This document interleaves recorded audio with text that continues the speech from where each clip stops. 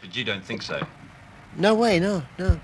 What about here in Hobart? I understand that the city fathers have also... hang on, did you see Bill Haley or Elvis Presley or... not that you look that old, of course. Yes, yes, we saw them. Yeah, but were they uncouth? No. Probably not. To your parents, were they? Yeah, we're not, no. Listen, I understand the Hobart City Fathers are trying to put a clamp on your concert here as well. Any truth in it? Yeah, wow, I'll be ready. Are the police going to come to the concert and your police are pretty heavily? Only if they pay. Someone If said they don't pay, I can't get in, you know. Someone said earlier on that the police were your biggest fans, is that correct? In some places, yeah. Those that are paid to get in, yeah. It's in the band, yeah. They write letters and all, yeah.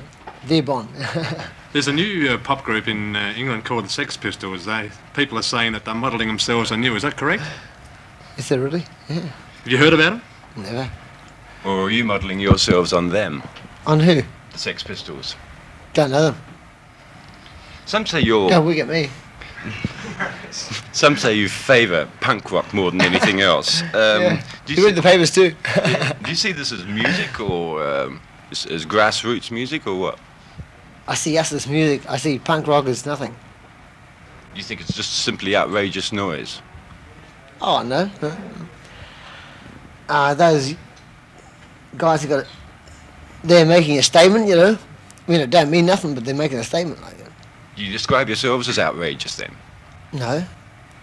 Or violent? Rock and roll. A straight rock group? Yeah. Nothing else. What's your biggest following in Australia? Amongst which age group? Police force. Apart from them. Yeah, right. Yeah. Well, you guys, you know. I mean, you're sitting here asking me the question, you know. Do you like me? Yeah. But you're up on there. You're up on stage every night. You're up Yeah. on stage every night. Who do you see in front of you most nights? Angus. Are they 12-year-olds? He never gets out of my way. Out of my way. Listen, how important was your trip to England? Yeah, great, yeah.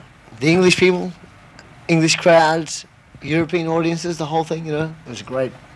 I'd marry them all tomorrow. In fact, I have to. They understand you better than the Australian audience? They differ, yeah. In what way? Huh? With it. No, they're just more susceptible to a rock and roll man's advances. Many people see your use of indecent language in your act as, well, outrageous. Do you see it as an essential part of your act? I've never said fuck on stage yet. You just said it now.